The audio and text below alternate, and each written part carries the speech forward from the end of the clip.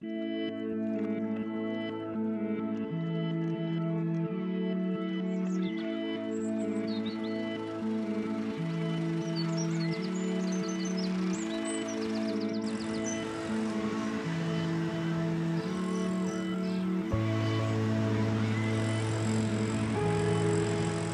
the privilege to work on Minnesota's first LEED Platinum project has been an exciting event for our entire company. It gave us a chance to work with an integrated design team whose forward-thinking and true team approach helped deliver the highest possible rating, LEED Platinum. LEED stands for Leadership in Energy and Environmental Design. There's 4 different levels of LEED, and it all just as a criteria of building your building. You can go gold, silver.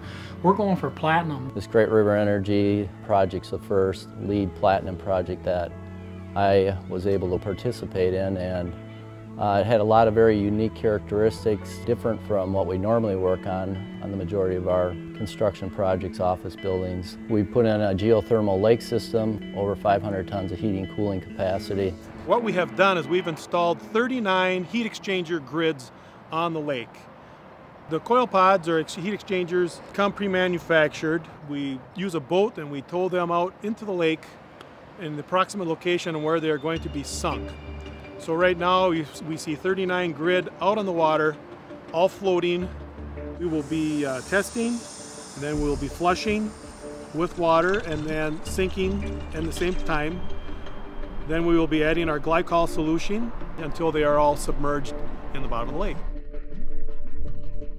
They should be able to start filling in the hole and covering up the piping, burying the vault, and then come into the vault and go to 2 10-inch headers, and the 2 10-inch lines then come into the building and will go to the pumps that will circulate that water through the whole building. And when it's all done, the only trace that we were here will be 2 manholes that will be sticking out of the dirt. We put in a 20,000-gallon stormwater retention system that collects the stormwater that's used in the flush valves for the water closets and the urinals in the facility. The water closets have a dual flush system on them. The up levers, basic bathroom facilities, and the 2 is for solids. And the upper lever will provide like a 30% water savings for this particular building. And then the faucets are low flow faucets. Then we got displacement ventilation that's used in all the areas for the workers that give them a better comfort level. It's very critical how a low displacement system works in LEED. What happens is as the air comes out, we have basically a 4-foot zone that we call the mixing zone, that the air swirls around and picks up the heat from that and radiates up. Above that 4 feet, we call it the stratification zone, where the air just stays up here with heat and everything. So you see just a diffuser, but I don't think you see all the man hours and all that took to coordinate it to make sure that it got placed so we get the comfort level that the LEED people were looking for in their design. Now the diffusers that are located out here take care of the exterior zone. They are fed off a whole totally different system. They basically wash the exterior of the building and make sure that the exterior envelope is taken care of along these particular registers. Another unique feature is, instead of having a boiler and also a chiller, what we have here are water-to-water furnaces that basically do the same thing that a boiler and a chiller would do. Over here we have a makeup air unit. What this does, instead of having exhaust just go straight out of the building and a waste of energy, we have an energy recovery heat wheel that allows the exhaust air to pass over and warm up the outside air that's coming in. So this is another way to keep the energy costs down, and also to make sure that the building's using as little outside air as it needs to use, where we understand that outside air is your main driving cost to heat that air up to displace what's going out in exhaust.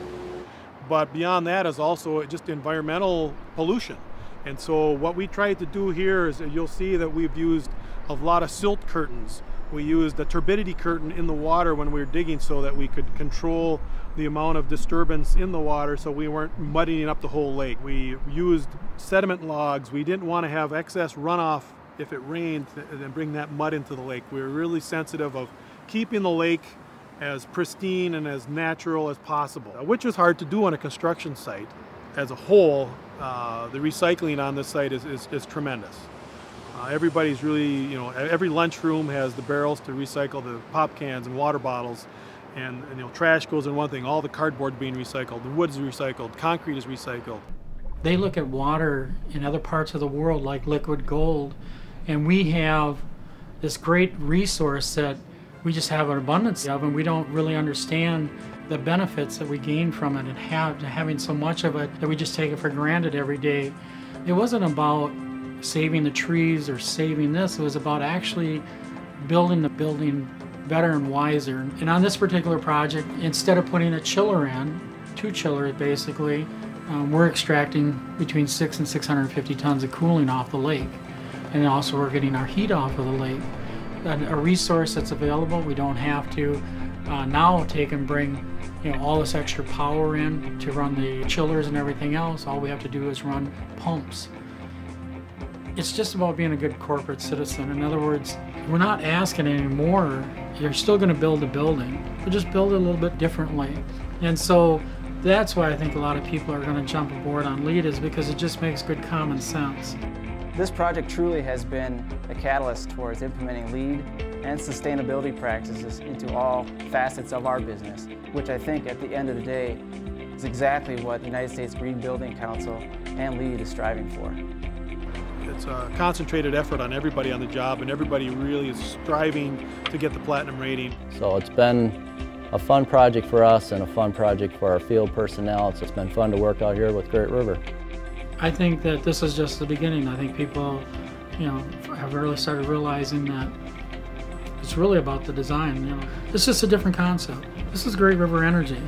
That I think they want to be the leaders in this technology. I think they want to show people that, as an energy company, that they're a good citizen, that they care about the environment just like anybody else.